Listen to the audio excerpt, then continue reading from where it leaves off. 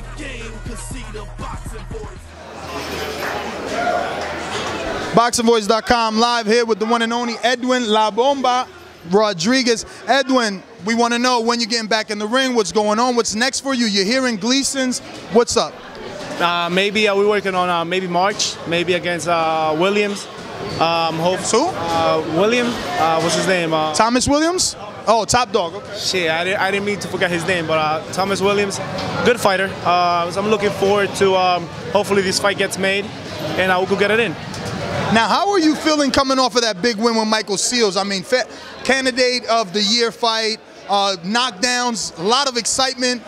People normally didn't expect that from you, and you brought something that night that, you know, definitely excited fans and lit a match under them. You know, you got a fire now. People want to see you back in the ring. How are you taking, I guess, all that newfound fame? You know, Michael Seals was a lot better than what I thought. I went in there and I just went from the beginning, tried to finish him.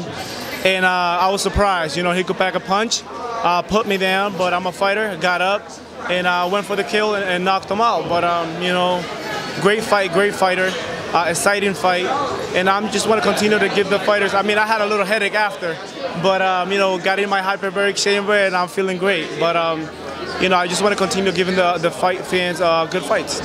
Now, do you think with another solid performance like that, ending in knockout of a Thomas Williams, would that be enough for Adonis Stevenson to finally give you that shot? Because you've been calling him out almost going on 2 years now. Most definitely. I think that, you know, getting Williams out of the way, I think that will be, you know, the nail on the coffin to be able to get Adonis Stevenson in there.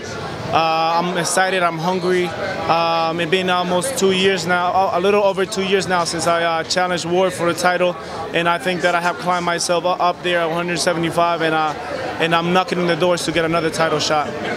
Well, this one. Well, thank you very much. If you have any social media, you could give it out at this time in case people want to follow. Thank you, mi gente. Follow me at La Bomba Boxing, Gmail and not Gmail, Instagram. Thank you. Thank you.